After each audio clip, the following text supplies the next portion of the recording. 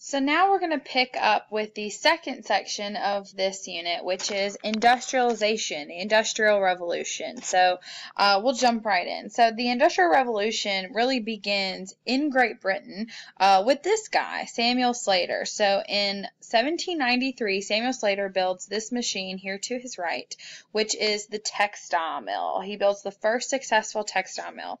And the way that this textile mill works is off of steam power, from river water. So it's a really incredible machine because you can really use it anywhere that's near water. It doesn't require electricity. So the way that the textile mill works is it's got all of these hooks and stuff. You see each of these little things. These are all hooks, and you can thread, whether it be thread or yarn or whatever, through all of this. And you turn this crank here, and the machine pushes back and forth, and it weaves all of this thread, and it creates textiles. Textiles are cloth material, right? And this is such a faster way of creating textiles than ever before. It can create larger quantities also, and this is a really incredible machine. So textile mills start popping up all over Great Britain, and Great Britain is making a lot of money off of it, and they're like, we need to keep this new technology top secret. No one can know about this. So they actually tell Samuel Slater it is not going to even be legal for you to sell the prints for this, to sell the idea of the textile mill and how it works to any other country, because we won't be the only one that has it. And Samuel Slater's like, no way, I'm not allowing that. I want my ideas to be out there. I want everyone to be able to use this machine that I created. I created it to revolutionize the world, not just Great Britain. So he actually breaks the law and brings these new machines to the United States and shows companies how they work and starts selling them. So we're really going to see the textile industry begin to blow up in North America because of this.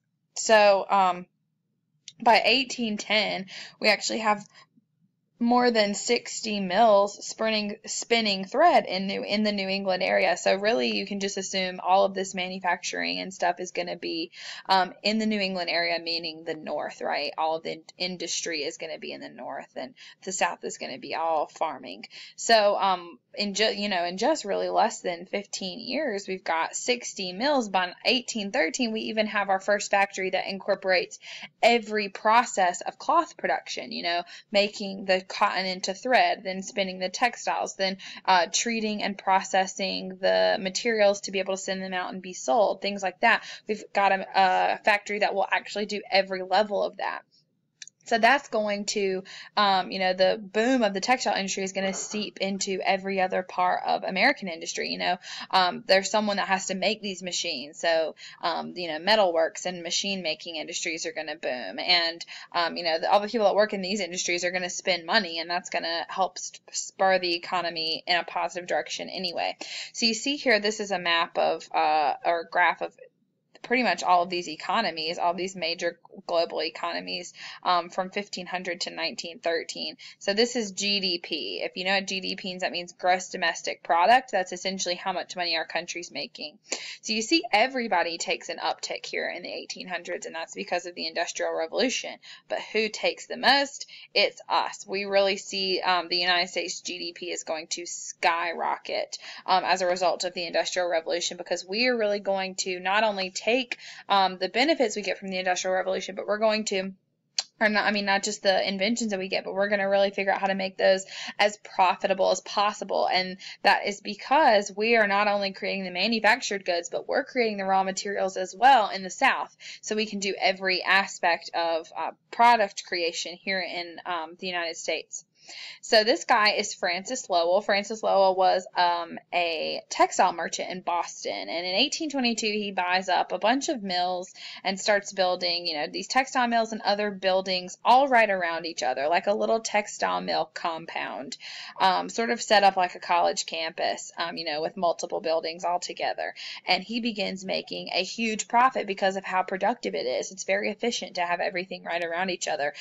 Eventually it grows to be, 40 mill buildings spinning 10,000 textile looms, which is massive. And he thinks, what is the way to make this even more profitable?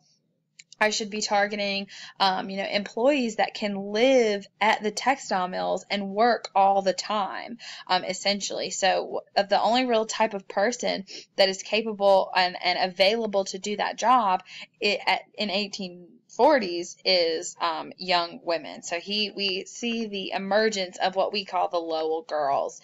So the Lowell girls are the girls that are working in the Lowell mills. Most of them were from, farming families, local communities, who weren't necessarily very wealthy, but they weren't, horribly off.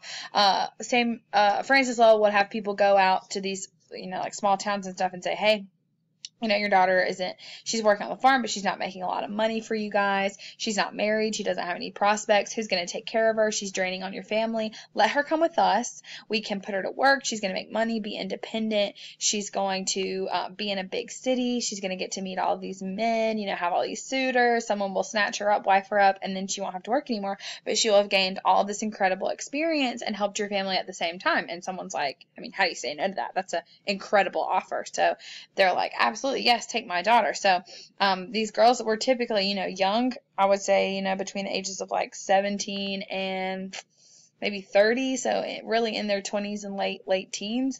And they would live at the mills, and they would work for 14 hours a day, 6 days a week, which is pretty aggressive. So you see here, they're not too glamorous of girls. This girl's hair looks like a paintbrush. It looks like you could pick her up and paint with her. But this is really how the mills are set up. These little buildings right here in the middle are dormitories. So this is like where they would live. And then there's this big building right here, and this is where the mills would be. So you see there's like many buildings. This is just a small portion of the Lowell compound. So it really produced an insane amount of stuff. The girls' days were organized on a system of bells. So, you remember the bell that you had at your old school before you came to GCMC. It would be a bell like that, only that bell would be your alarm clock, and it would tell you when to go to breakfast, and when breakfast was over, and when to get in the shower, and when your shower was over, and when to be at work, and when you could take your break, and when your break was over, and then when lunch started, and then when lunch was over, and it would just go on and on and on until it told you when to go to bed. So not a very glamorous way of living, and they were paid fair wages, nothing that was impressive, but they weren't trying to stiff these girls out of a good working wage. But a lot of them didn't get a lot of, respect from communities. They thought that they would be respected for making this independent move, and that's really not ends up happening at all. A lot of people are still really resistant to the idea of women working. So it's definitely a new thing that Francis Lowell has here for himself, and it's going to be very, very good for him in terms of money. So because of all these industries, we're going to see the growth of cities, and that is called urbanization. Urbanization is the growth of cities. So urban just means, in the city of the city. So you see here, this is a map of population density. All these little red dots, these are where the country is the most densely populated, meaning that's where we've got a lot of people living in a very small space. So these are Baltimore, New York, and Boston. So that makes sense, right? Right where these little red dots are, where we have some big cities. So you see all around here, this is really where the original 13 colonies were, right? Right around the coast, you see like the Jamestown, northern North Carolina area. But eventually we're starting to see that spread west. So in 1820, only 7% of Americans lived in cities. So not a lot. New York is starting to become a city, but it's not very populated. Really, our two big cities are going to be Baltimore and Boston. But in 30 years, really about 1850, that amount of people living in cities has doubled. And that's because that's where the jobs are. That's where the industry is. People are moving to the cities to be able to get all of these incredible jobs. So how do you get to the city? Transportation. How does your business work? It relies on transportation. You have to be able to get materials, and you have to be able to send out your product. So we're going to see some changes in transportation throughout the early 1800s. So in 1811, the United States built the National Road. The National Road stretched all the way from Cumberland, Maryland, all the way out here to Illinois, which is about 800 miles long, pretty lengthy.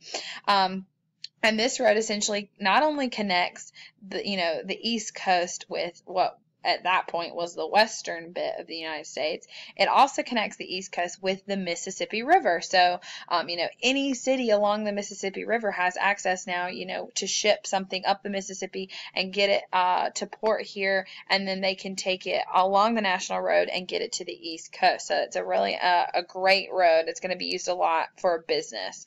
We also in 1825 build the Erie Canal. So here is the Erie Canal. The Erie Canal is about 363 miles long. It stretches from the Hudson River, which you see over there, all the way across the state of New York to Lake Erie, one of the Great Lakes. So what major city is down here at the base of the Hudson River but New York City? So the Erie Canal is actually what makes New York City, New York City. Before it was a small, it was a city, but it was mostly just a small shipping city.